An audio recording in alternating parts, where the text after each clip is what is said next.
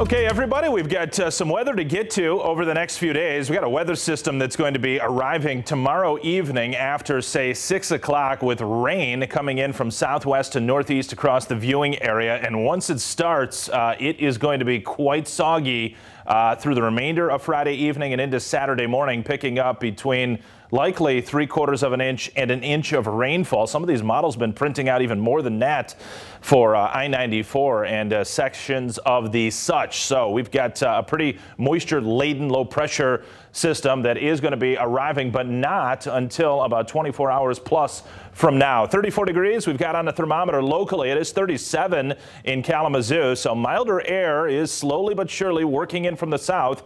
And I can tell you this much, that 34 there, likely we will have temperatures that'll be above 34 this time of day for the next 7 to 10 days around the region. So we are just getting started on a milder weather pattern. And you know that if you've been watching us the last few days, that to come in really for tomorrow back into the 40s by day's end. Cloudy skies this evening, eventually into the overnight. I think the clouds do thin out just a bit. So there should be a several-hour stretch there where we thin them out, and then the next system starts to get closer, and that'll bring in clouds through tomorrow morning and afternoon. Though there actually may be a little filtered or dimmed sun on Friday morning. It won't last a real long time because rain developing, as I said, after 6 p.m.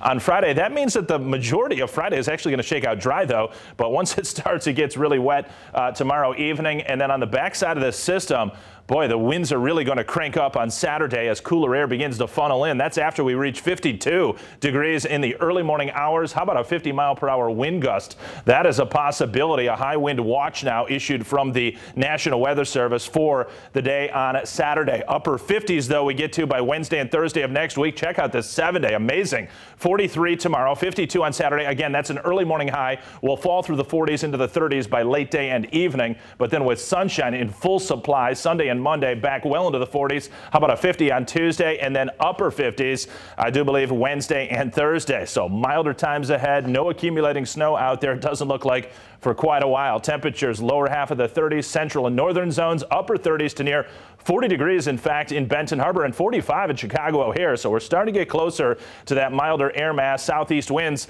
at about 5 to 10 to 15. Feels like temperatures running in the mid-20s. Future Track model takes any of those flurries that were out there a couple hours ago and removes them from our neck of the woods. The clouds coming and going here into the overnight. Thickening up, though, late morning and afternoon tomorrow. And watch this as we get towards 6, 7 o'clock on the European model. Now rain coming in, pretty widespread, heavier pockets in there as well. And you know what? There may be a rumble of thunder, Janice, later tomorrow night into early Saturday. Low pressure goes by. It's windy big time on Saturday. And then it quiets down on Sunday. Sunshine warms us up back into the 40s. And check out this 7-day forecast. It is very, very nice. Quiet next week. Not a chance for any rain until Thursday. Highs in the upper 50s. We got more news after the break.